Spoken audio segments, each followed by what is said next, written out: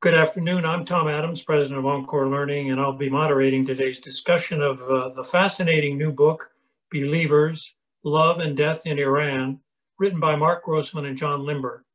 The book is a spy novel set against the background of U.S. relations with Iran from the time of the Iranian Revolution in 1979 to modern times, a roughly 40-year period. I found it to be a real page-turner with a great ending. Don't expect a historical novel or a Tom Clancy novel. The book reimagines history in places in order to have a coherent and riveting spy tale. The characters are artfully developed, and the atmosphere in post-revolutionary Tehran is well portrayed. The two authors are as fascinating as is the book. I've known Marc Grossman for over 40 years. We entered the Foreign Service together in 1976. And when I learned from Marc's wife, Mildred Patterson, who is a vice president of Encore Learning and was also a distinguished diplomat in the consular field in her own right, that Marc and John had written a novel, I immediately thought a talk with the two authors would make for a great special event for Encore Learning and our partner, the Arlington County Public Library. Ambassadors Grossman and Limbert reached the most senior levels of the State Department in their careers. Ambassador Grossman served as the Undersecretary of State for Political Affairs, the third ranking position in the State Department, and normally the top position held by a career official from 2001 until his retirement in 2005, when he joined the Cohen Group, serving as its vice chairman. In his 29 years in the Foreign Service, Marc also served as the Assistant Secretary for European Affairs, the Director General of the Foreign and Civil Service at the State Department, and the U.S. Ambassador to Turkey from 1994 to 1997. Marc achieved the highest rank in the Foreign Service, Career Ambassador, which is the State Department's version of a four-star general. Ambassador John Limbert grew up in Washington, D.C., and he collected 3 degrees from Harvard, the last a PhD in History and Middle Eastern Studies. He made his first visit to Iran in 1961 while his parents worked there for the U.S. Agency for International Development. He returned to Iran as a Peace Corps volunteer in 1964 and taught at Pahlavi University from 1969 to 1972. That university's name has, by the way, been changed to Shiraz University. He speaks Persian fluently. In his 34-year career in the U.S. Foreign Service, he served mostly in the Middle East and Islamic Africa, including posts in Iran, Iraq, Sudan, Guinea, Algeria, Saudi Arabia, and the United Arab Emirates. He served as the president of the American Foreign Service Association, the Foreign Service Employees Union, and as ambassador to Mauritania. Ambassador Limbert was among the last American diplomats to serve in the American Embassy in Tehran. He holds the department's highest award, the Distinguished Service Award, and the department's Award for Valor, which he received in 1981 after 14 months in captivity as a hostage in Iran, along with 52 other Americans. Ambassador Limbert's wife, Parvana, is a naturalized American citizen of Iranian descent. Since retirement, he has taught at the U.S. Naval Academy and Princeton. Both Ambassador Grossman and Ambassador Limbert's retirement careers were interrupted when they were asked to return to the State Department by Secretary Hillary Clinton. Ambassador Grossman served as the U.S. Special Representative to Afghanistan and Pakistan for almost 2 years, beginning in February 2011, replacing Ambassador Richard Holbrooke. Ambassador Limbert was the first ever appointed U.S. Deputy Assistant Secretary for Iran when he returned. I could go on for an entire hour describing the numerous accomplishments, awards, other publications, and service of these two diplomats, but I think we should pivot to the book. The authors are going to give a talk about how they came about writing the book, and then they would be glad to answer your questions, which again, please put in the Q&A function. And I'm going to start things off by asking the first question. How did you two meet and decide to collaborate on this book? Please. Good. Well, thank you very much. Tom, if you'd allow me, I'll go first and then make a few comments and ask John to chime in if that'd be okay. Sure. First of all, thank you very much for the invitation, Tom. Thank you very much for your very kind introduction, and especially the very gracious review of the book. We appreciate it. People have been enormously generous about the book, and that you have as well. Thank you very much. And thank you for being president of such a great organization. When we heard that Encore Learning might be interested in having us, we said, absolutely. A great institution in our community, and we thank you for that. And may I also thank the Public Library, another community pillar. I know in the 44 years I've been an Arlington resident, I've been an enthusiastic user of the library, and we thank them for joining us here today as well. Tom, the answer to your question is that some years ago, I had an idea, like 2 sentences of an idea. And the 2 sentences were, what if there had been one more Foreign Service officer in Tehran on November the 4th, 1979, the day the hostages were taken, and that he or she didn't get picked up, and that he or she was able then to stay in Iran and work on behalf of the United States. And the second thought was, what if we were able, a little bit like Forrest Gump or other historical fiction that you've read, we were able to put this person into the major events in US-Iran relations over a period of years. And then, Tom, as you said, bring the story up to the present as well. As I say, this idea rattled around in my head for a while.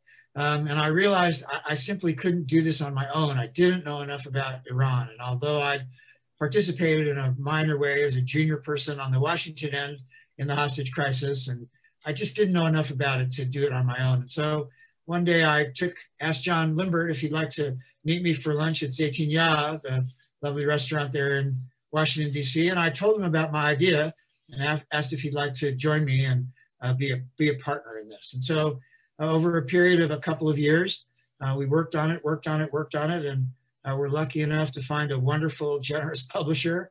And in July of this year, had a chance to put the book out. I would just say, if I could, one of the things that people have said is, why do this? What was your purpose? And the main purpose here was really to tell a good story. We thought we had a good story, and we wanted to tell it. And the second was to honor the Foreign Service, people who serve in the Foreign Service, and all of the other people who serve abroad for the United States of America. And those of your readers those of your listeners who've read the book know that we dedicated the book to colleagues in the Foreign Service and also to those others who serve. We also were very interested in putting a woman in a central role in a spy novel. When we started this, we read lots and lots of spy novels, and you can't find anybody who's central to this. And I must say we were very much inspired by this wonderful book, nonfiction, A Woman of No Importance by Sonia Purnell.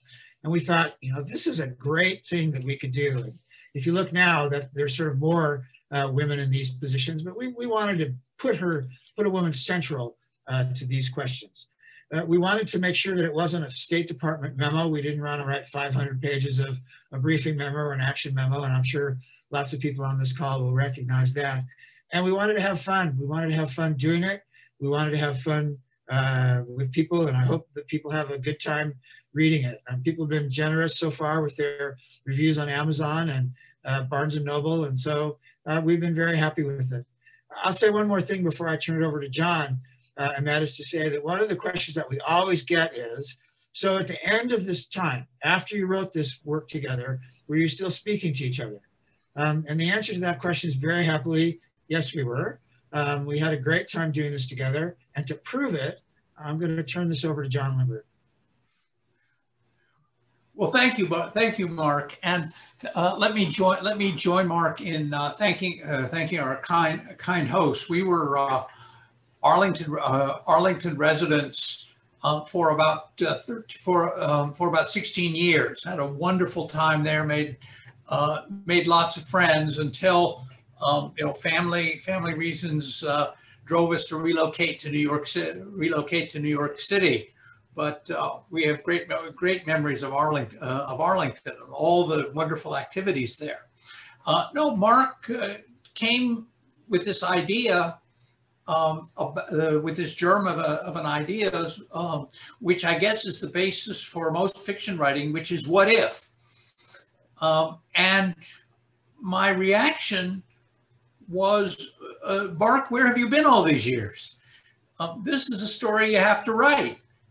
And thinking about it, maybe one reason that I thought that was the morning that the embassy was taken, November 4th, 1979, I had gone into work. It was a Sunday, which was the first day of our work week in Tehran. I'd gone into work and I realized that I looked very shaggy. I needed a haircut. And I thought, well, I could go out and get a haircut. But no, that's on work time. I really shouldn't do that.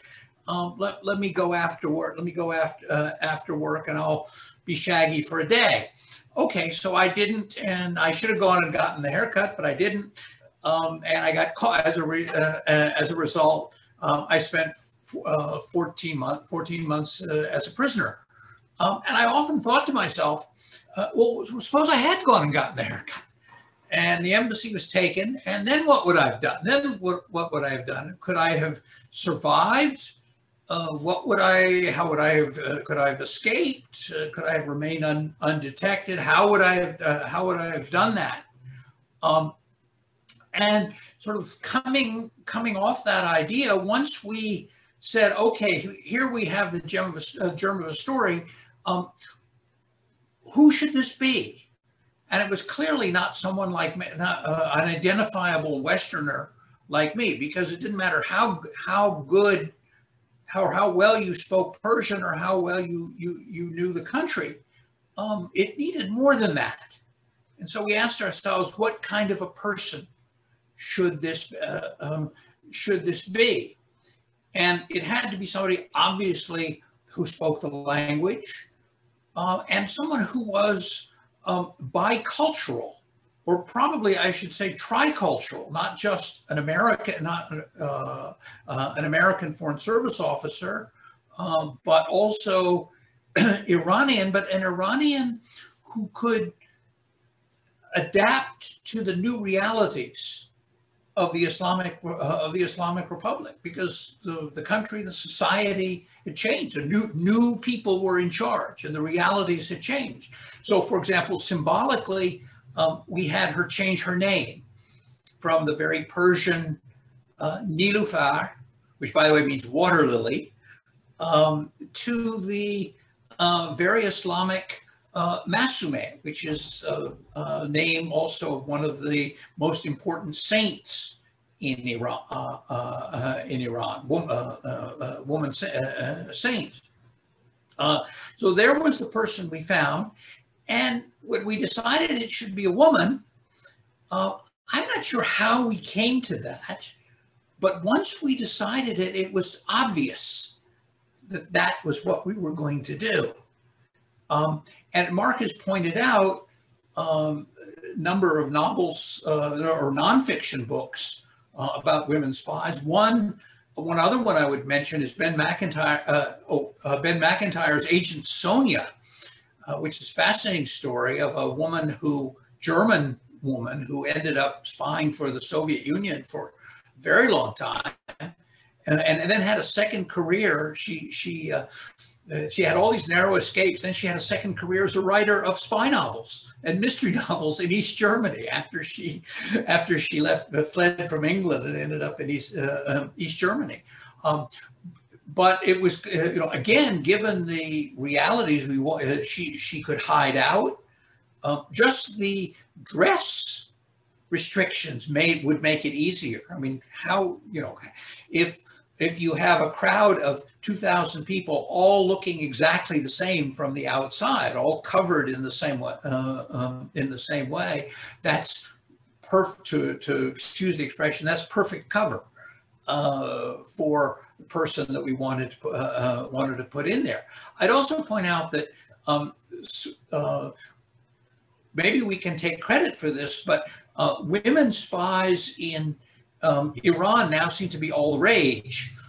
If you follow the Israeli television series called Tehran, in which the central character is this Israeli of Iranian origin, and also the French series, The Bureau, where they send a woman under cover of being a seismologist, to a French seismologist, to Tehran.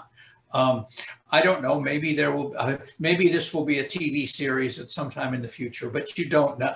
You don't know. That's uncertain.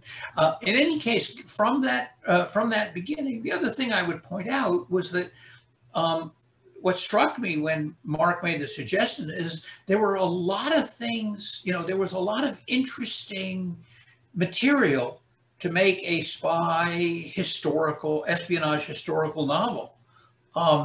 And that what an amazing thing it would be to put a Foreign Service political officer into the middle of all those events, such as the civil strife of the 80s, the fight against the Mujahideen Khalq, the leftists, the factional problems. Iran-Contra, the War of the Cities, and so the Iran-Iraq War, and all of those events. And you say you put a political officer in there, and think of all the amazing things that she could do. So really, that's really the creation of the novel. And the basis for it. We can go into more detail about sort of the techniques about it, but that's how it really got started. Thank you guys for that. I'm going to ask each of you a question, if I may use my power here. John, the heroine in the book is as you say, a young and newly minted Iranian-American Foreign Service officer named Nilufar Hartman. She is asked to go to Tehran to help an overloaded consular section during the early periods of the Iranian Revolution. But she arrives in Tehran on the day students invaded the embassy. She didn't know that when she landed, just assumed there'd been a mix-up in communications and went off to live with her relatives. John, I'm guessing that your wife, Parvana, must have helped greatly in the development of her character and this description of her blending into post-revolutionary society for 9 years. Is that the case? Let me repeat what both of us have often said. This is fiction. The characters, the situation, places are made up. Now, having said that, obviously, what we learned is you draw inspiration from what you know. And so I think most of the characters, it's fair to say, are a composite drawn from experience, from people we know. There are some who are frankly quite identifiable with the change. Some we changed the name, some we didn't, but in many cases there are times we changed the names and people might know who we're talking about. But again, the main characters are fiction, but you write what you know, and that the composites, the Iranian characters obviously come out of characteristics and good and bad of people that we've known over the years. Thank you.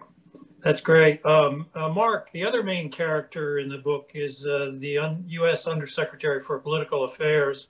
And since you're one of a handful of people who have held that position, and obviously he too is wholly imagined, but did you pull anything from your experience in the job to flesh out that role? Small group meetings and other things, or are there? Well, again, as John said, it's fiction, and so sure. I mean, as John said, you take what you know, you write what you know. We tried to kind of build characters that were going to move the story along. It's been a wonderful thing as people have kind of criticized the book. Among the things people say, well, the Undersecretary of State for Political Affairs would never have served for that long. True. That person would never have been able to run an agent in Tehran. True. But it's fiction. And so one of the things I've most enjoyed about John's presentation sometimes, John says, you know, you hear a lot this phrase, well, you can't make these things up. Well, it turns out you can make these things up, and that's what we try to do. So sure, I mean, if you think about, and perhaps some of the people who've read the book, and I hope others will buy it and read it, you know, there are descriptions of walking back from the White House back to the State Department. Well, that's something we've all done. There are descriptions about sometimes everybody who serves at senior levels in government has choices to make. You know, is this the time to resign? Is this what I'm going to do? Is this right? And so I think that's just not my experience. That's the experience of everyone who's had these kinds of had this kind of service. So as John said, we were inspired by what we know. We were inspired by what we learned, and we tried to bring it together in the fiction. Thanks. Let me just check here. One thing I recognized very, very clearly was the cheesiness of the training facilities for new entrants in Roslyn, as well as the 8th floor of the State Department when we all entered the Foreign Service. So yes, there are a lot of very realistic aspects to the book. I know you've probably been asked this before, but where did you guys come up with the spycraft in the book? Although neither of you ever served in intelligence agencies, did you pick up ideas from the intelligence officers you worked with in Washington or in your overseas postings? Well, it's funny you asked that, Tom. I just a couple of days ago got a letter from a reader, you know, who took the trouble to actually sit down and write a letter, if people still do this, to the publisher, for us, to the publisher, and sent it to us, in which, you know, she says how much she loved the book, but then criticized Niloufer's spycraft. Some of the things she did, that, you know, she never would have done this, or she never would have done that. And all I can say is guilty as charged. You know, neither of us, despite the fact that a lot of people in the countries where I served were absolutely certain that was my source of income came from the CIA and not from the State Department. They were the ones really paying my salary. Maybe they would have paid me more. I don't know. But again, it's a spy novel, but it's not a spy novel in you know, things like you know, poison darts and exploding umbrellas and this kind of thing. If there's any sort of spycraft in it, it's old-fashioned. I mean, the way she communicates to her, you know, with order from Tehran is basically something. It's one step above carrier pigeons and invisible ink. I mean, it's something, if you read about spies in World War I, it's kind of thing you would recognize. And yes, we've been, you know, people have said, well, she never would have lasted as long as she did because her spycraft, but she wasn't trained as a spy. She was not expecting to do this kind of, to have to live a false identity. She was trained as a diplomat. Not for very long. I mean, she was on her first tour. But again, maybe part of the idea is here is a woman, you know, of great resilience, intelligence, courage, patriotism, determination, and by God, she's going to, you know, this is what she has to do. That's what she'll do. I would say, Tom, also that we did a lot of reading of other spy novels. And there's an enormous education to be had. You know, if you want to learn about surveillance, you read Jean Le Carré. And if you want to read about, you know, as John said, some of the old-fashioned ways that people communicated, you think about Ben McIntyre's book about Kim Philby. You know, how did he communicate in Beirut? Well, they moved potted plants from one side of a balcony to the other. And I think one of the interesting tensions in the book, and again, I don't want to give the story away, but while Niloufer and some of the people who are helping her are using the old-fashioned methods, actually things go pretty well. And then, technology comes and someone comes along and says, we can do this better. And it turns out not better. And so if a reading of John le Carré, a reading of Alan First, a reading of Ben McIntyre, for our purposes anyway, gave us all the education in it that we needed. Good. I've got some questions from the others in the audience now. Greg Thielman asked, do you plan to have the book translated into Persian? I'll let John answer that. Good question. Good question. I would have no objection to it. The one thing about if it's translated in Persian and sold in Iran, since Iran is not party to any copyright convention, we wouldn't get a dime from it. We would get a dime from it. It would be a pirated edition. But I would love, and in that, I mean, I would like to think that I could at least look at a translation, because what I'm afraid of is if somebody does a translation and completely butchers the text, either out of misunderstanding or deliberately to change the story. We had actually, I think we did have an inquiry about it at one point, but frankly, if those who read the book, I think will recognize that at least today, the authorities in the Islamic Republic of Iran would probably not welcome this story and the way it goes. Having said that, my comments, the comments I've received from Iranian readers who've read the English version have been very gratifying and very positive. And that was very important to us. We wanted to make sure that we got the vibe right in terms of the Iranian setting and the interaction of Iranians, because this was not a book like Not Without My Daughter. I mean, this is not that kind of a book. Not that kind of a book to demean anyone, demean Iranians or Americans or or anyone. And so far, as I said, the comments coming from that side have been quite positive and quite gratifying. I'd say also, if I could, Tom, to Greg, as John said, we had one inquiry, but the person on the other end said, well, of course, you'd have to change this and that to make it acceptable to the government of Iran. And we said, we're not doing that. So you would recognize that that's not something that we would do. And very importantly, to the point that John just made, the other dedication of the book is to, the people in Iran who've just suffered so long and so hard for kind of a decent life for their own families. And so we've been very pleased with the Iranian and Iranian American reaction to the book. Great, thank you. And I assume you're not going to translate it into French either. An early villain is a Frenchman, and later they're heroes. But all right. A couple of more questions here.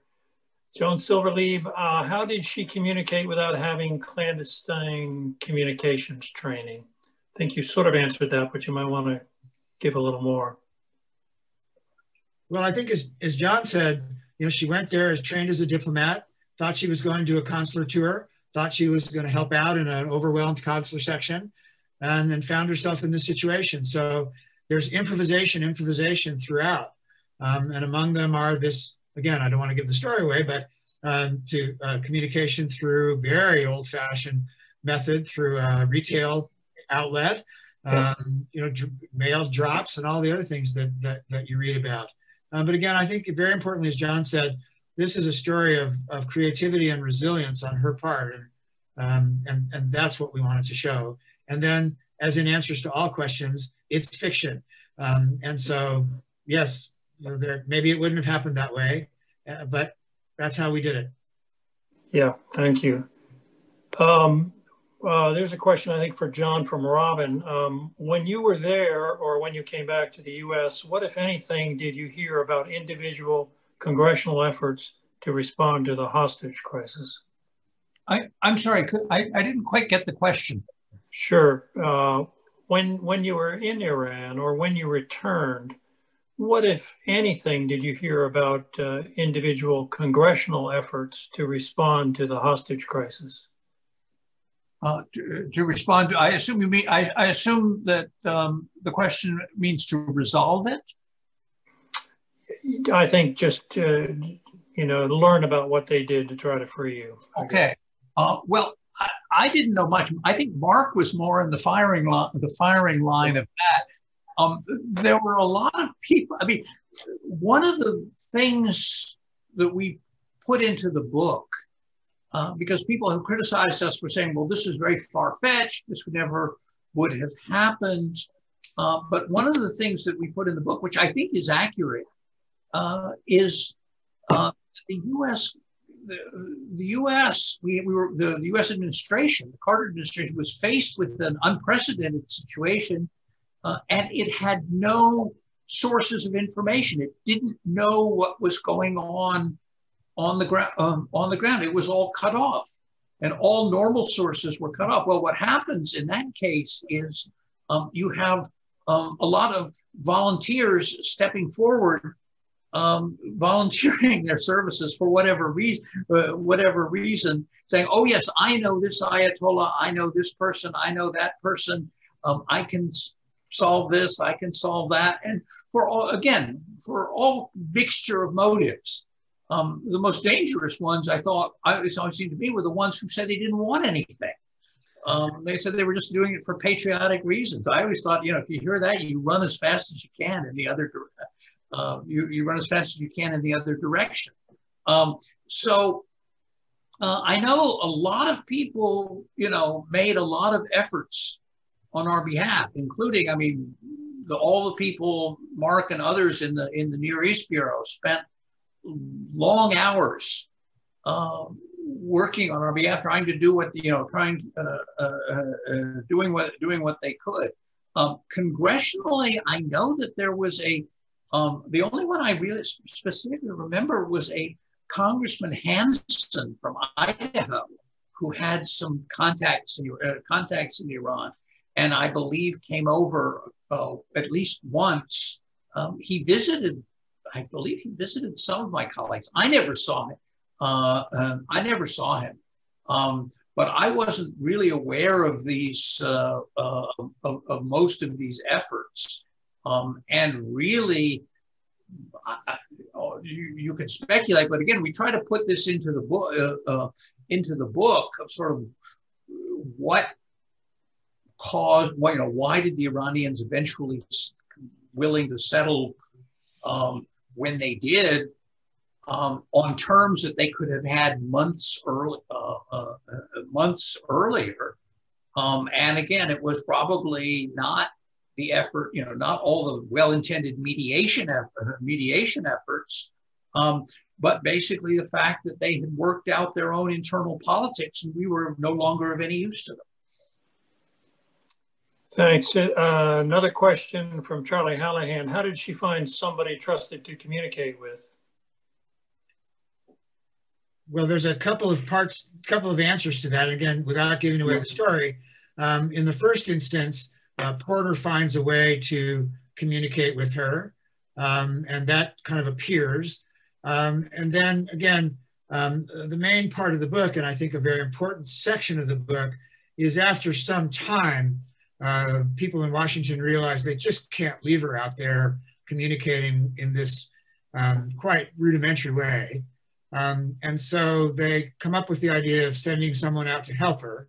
She, of course, resists this for some time, but in the end, they find kind of her counterpart, an Iranian American of the other side, sort of father Iranian, mother American. And he comes out and helps her. They have a more systematic way of communicating. But as I say, then they stumble because technology comes along and the simple ways become more complicated. But he also then becomes, and again, without giving too much of the story away, he becomes a very, very important character in this novel. Thanks. There's another one here. Hold on a minute. Can we ask about the lead character's work in academia in the U.S.? What did she teach? What college? What did her child do? I think that's from sort of the end of the book. Okay, we put her at Middlebury, Vermont. She comes. again, without sort of spoiling, without giving the story away, when she after she spends about 8.5 years in Iran, much longer than obviously she had ever intended to, and because of a series of tragic events, she feels betrayed and disillusioned, and she refuses to have anything to do with the U.S. government, with the U.S. government. And we don't go into a lot of detail about this, but she retreats into academia, and we tried to find a pretty remote place for her, and so we ended up having her teach at Middlebury College.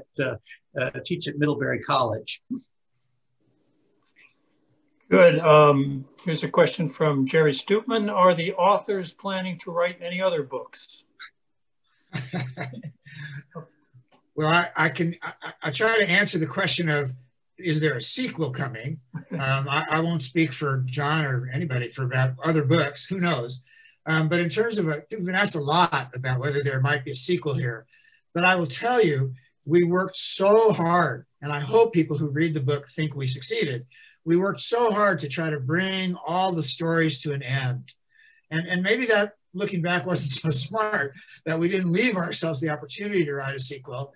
But we wanted to close all the various lines out. And I think we did.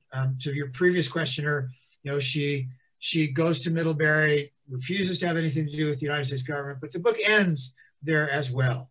And so many of the themes that we drew through the book end back in Vermont and Middlebury there. So whether there are other books, I don't know. Whether there's going to be a sequel to this one, highly unlikely. Okay, now here's a tough question. Have you, I mean, the first part is, have you had any movie offers to turn this into a thriller movie? And if you, when you get them, are you going to who are you going to recommend to play Nilüfer, and who are you going to recommend to play the Undersecretary for Political Affairs? This is it's a strange business. How of course we'd love to see this as a movie or a TV series. I mentioned a couple that are already out there, which are similar in some ways. But it's not a. I think we've heard it's not a straightforward process. Let me just give you an example. If you watch the recent Netflix production of A Queen's Gambit, which is just an amazing piece of an amazing story, that was based on a novel written in 1983. So it has been almost 40 years for it to reach this story. And there were apparently earlier projects. I mean, people read the novel and said, "Wow, this would make a great series. This would make a great movie, whatever it is." But for whatever reason, I mean, finance, bad luck, somebody moves on, somebody changes his mind, whatever it is, it just doesn't happen. It just didn't happen. So to put it, I'd love to see, for example, Nazanin Bonyadi or Golshifteh Farahani, who was brilliant in the movie Patterson opposite Adam Driver, if you remember that movie. I'd love to see one of them in that role. Who is Porter? I don't. I really don't know. It's hard to say that. That's hard to say. But at least I think we have to sort of go on and not expect a deluge of offers from companies wanting to turn this into a movie or a TV series. But that said, if anybody out there's got a lead, we'll take it. I would say also one of the amusing things has been that right away, early on, people would write to us and say, "I'll grow a beard. I'd like to play the Ayatollah Khomeini." So we have a long list of people who are ready to play the Ayatollah Khomeini. Right. Well, all I can say is whoever plays Porter would have to be at least as good looking as you are, Mark. So, that would. All right. Couple more here. They're pouring in. This is from Carol Cochran. We learned that candidate Reagan has made a deal with the Ayatollah to wait until his inauguration before the Ayatollah would release you and your fellow hostages. Was that true? In a word, I don't know.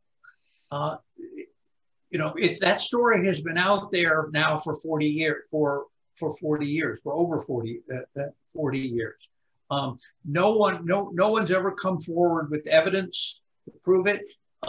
Is it possible? Yes.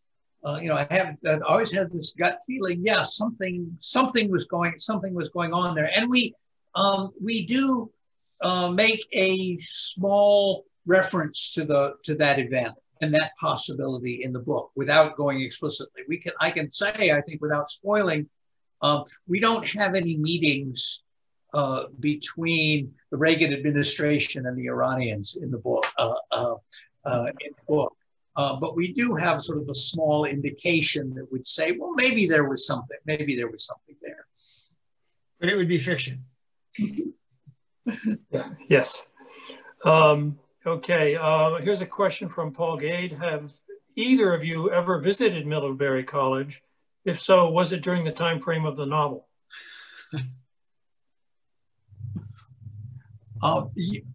Yes, again, on this theory of writing what you know, that's why we know a little.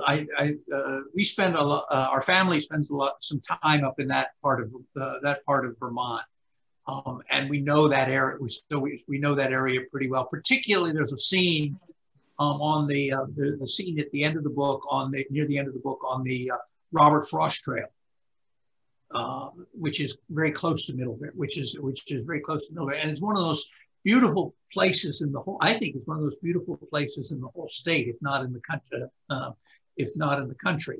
And we put a crucial scene right there. So again, it just goes back to the thing: write what you know, write about what you know, write about places you know. It would have been hard, I think, to locate this in somewhere out in Montana or somewhere where we really don't know that well. I would say, Tom, if you just, I know there are more questions, but I think it's worthwhile. Also, I just wanted to say to the audience that there were people who were just so generous with their ideas and with their time, people who'd written novels, people who had ideas for us. And one of the things that people said was, write what you know. You have to find some grounding for this fiction and what it is that you know. People gave us wonderful, wonderful suggestions. People gave us a lot of time. But one of the most wonderful and early suggestions that we got was make sure there's a villain on every page. Make your villains very powerful. We got some other great suggestions. And so, as people will see in the acknowledgments, this turns out to be a team sport like a lot of other things. And I just wanted to say this wasn't an isolating experience. People were just wonderful, wonderful, answering questions, helping us out. It was great. This would never have seen the light of day without the advice we got, because some of it, it was just crucial to us. And what happens if you ever are writing a novel and you want to find out who your real friends are, ask someone to look at the manuscript because it can be pretty excruciating. Sure. It's a real test of friendship. But people were incredibly generous, and we needed someone to tell us, this doesn't work, or you need to eliminate, you need to cut this way down. One of the best pieces of advice we got. Marc mentioned the villains, which was excellent. The other was from a reader who said, he said there are too many. So you have so many Iranian names in there, too many Z's in the novel. Take those out. And without that kind of advice, I don't think we would have made it through the project. Yeah. More questions flooding in. For both authors, can you talk a little about the process of collaborating on plot lines? Did you have disagreements about which way the story developed? And how did you resolve them? Well, I should say, what we did was, one of our objectives was to see if we could write a novel in which nobody could tell who wrote which chapter. So people couldn't say, oh, John Limbert wrote that chapter, Marc Grossman wrote the other. And so from the very beginning, we kind of laid out a very comprehensive kind of storyboard, if you will, or heavy outline of where we wanted to go. And then we each took chapters. And obviously we took chapters that made more sense perhaps for one or the other of us to start with. But then over a couple of years, we shipped them back and forth, back and forth, back and forth. And we did them in a totally random way. We said, okay, this time you look at all the odd number chapters and I'll look at all the even number chapters. And then we would swap. And so over a period of a couple of years, they became very melded, we hope, between the two of us.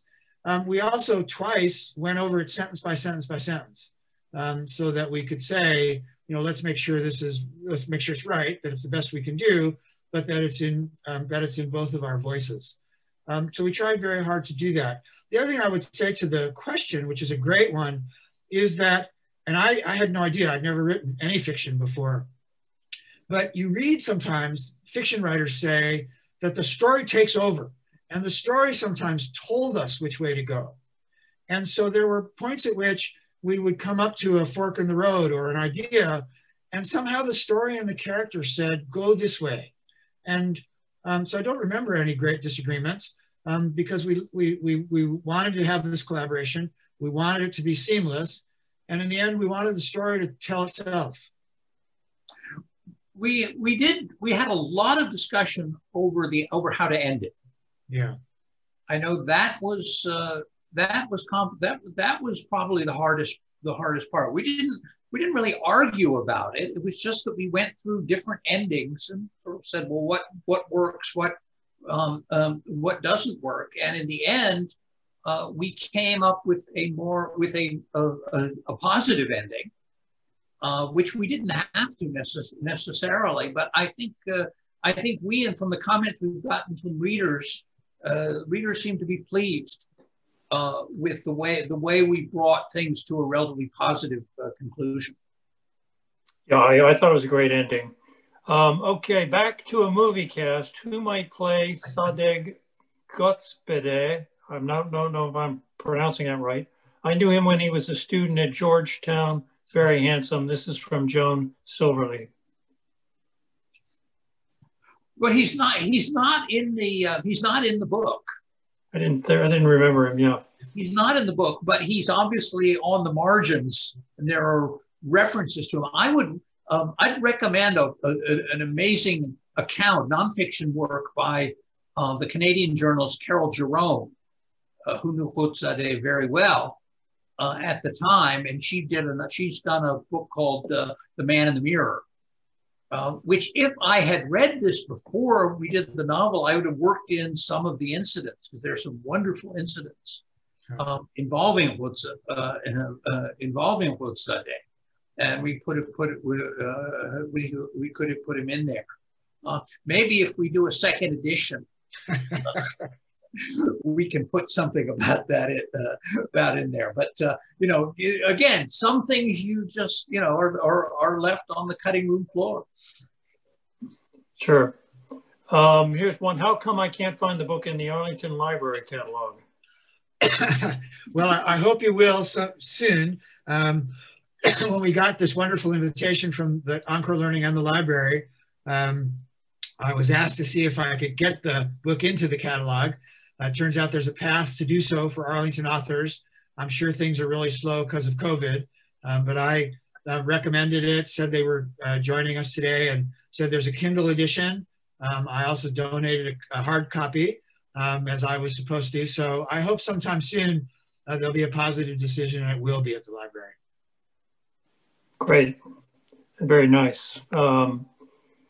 Okay, a couple more about the writing, the joint writing. I'm going to read several of these, and I think you've already answered them partially.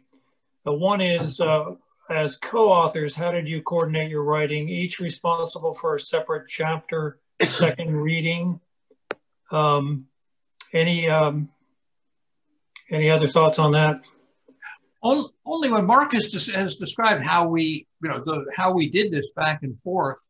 One of the things that the Foreign Service taught me is to have no pride of authorship at all.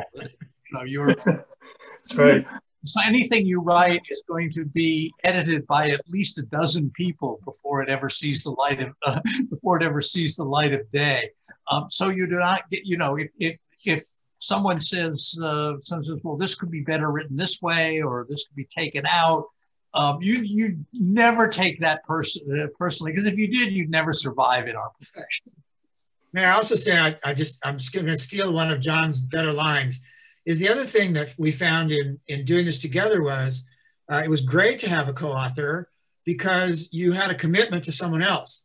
And so if we said we're going to have these chapters done by Thursday, I was committed. I had a partner. I had somebody I had to meet my obligations to.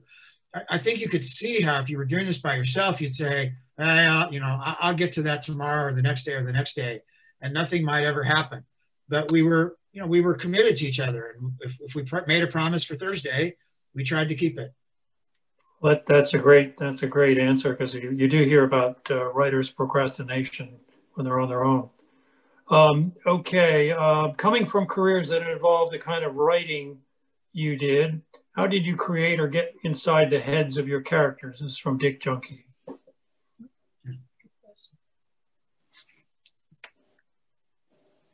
Well, Dick, I'd say that, first of all, thank you very much. Thank you for participating. Thank you for the question. One of the good things about this collaboration was that it not only took in the careers that we had, but of course, and again, mostly on John's side, and I'll just give him all the credit here, is the ability to get inside of the heads of the Iranian characters as well, especially family members and the society there. And as I said, we tried to be within the rules and regulations of fiction. We tried to be as clear as we could about what goes on in people's minds. I mean, I think if you were to consider the book and the themes that came out of it, I think one of the reasons that certain themes reappeared was because we were able to think, well, what would it be like to be in that person's shoes? What would it be like to be that person? And whether it was Porter or Nilüfer or characters on the Iranian side. But you think about, in people's heads, so service, right? That goes across the book. You think about patriotism, and not the kind of blood and soil nationalism, but people who are really patriotic about their country. And that comes out at the end of the book, where there are patriots in Iran and patriots in the United States as well. Family, I think every character deep inside them has a very important component of family, and that helped us get inside of people's heads. And as John mentioned, also resilience. We started thinking, these are resilient people. Nilüfer to start, but all of the characters. And for our lives, if you're going to succeed in the Foreign Service or succeed representing the United States of America abroad, as so many others and other agencies do, resilience very high up on that list. So we tried to imagine what it would be like to be that person. One of the other interesting things about fiction, again, besides this kind of the story writes itself, Dick, is that I've written a little bit of nonfiction, a chapter here, a chapter there, but I never once got up in the middle of the night thinking about dialogue and what would my characters be saying to each other. And numerous times during the writing of this book, I would just be awake at 3 or 4 o'clock in the morning, and clearly your mind is trying to get into everybody else's head. And how would they talk to each other? What would they be saying? What would it be like? So it's a very compelling question of how you get into other people's heads. This is really different. This we have to learn, because to do this to get this dialogue right, we worked hard on it. I think one of the things we did was as Mark mentioned, we read an awful lot of other people's fiction, spy fiction, and maybe that was probably one of the best things about the whole project, was the chance to read a lot of good historical and some not so good historical and espionage novels. Here. I've got a couple of questions left. I think I'll pose them and then our time will be up. 2 of them have to do with your publisher. I'm going to combine them. One is from Millie Lawson. Tell us about your publisher. And another one from Diane Markowitz. How did you get the book published? Okay, now that's a good question. That's a very good question, because it's no small thing. If you look at experience, a lot of people are doing self-published, doing self-publishing these days. But we worked through. We walked around a lot of people, and one thing you learn, and maybe this is good Foreign Service training too, is you learn to live with rejection. I think I always like the story that the novelist of the Harry Potter novels got turned down about 17 or 18 times before she found someone to publish her books. What's remarkable to me is there's a lot of good stuff out there that either never gets published or never gets recognized. And then there's a lot of dreck that does. And it's absolutely amazing. But we